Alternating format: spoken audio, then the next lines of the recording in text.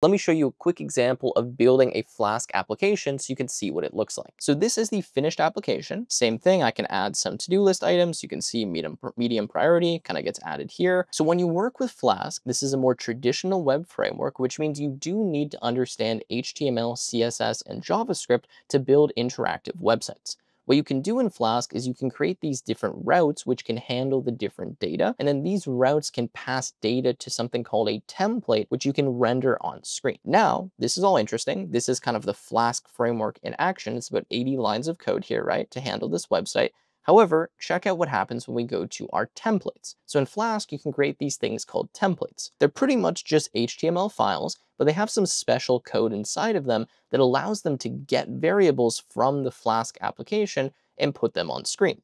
So you can see here that I have my title, I have a bunch of CSS to make my website look good, right? And then I have my traditional HTML. But inside of here, I have this templating language called Jenga. Now, this is a special language that's used within Flask and Django to interact with the Flask web framework and render kind of Python values directly in your HTML code. So you can see here, this handles showing messages on the screen. If we come down here, this is kind of an HTML form for adding items. And then if we go further, we have again what looks kind of similar to Python code that we're using to render all of our to-do items on the screen.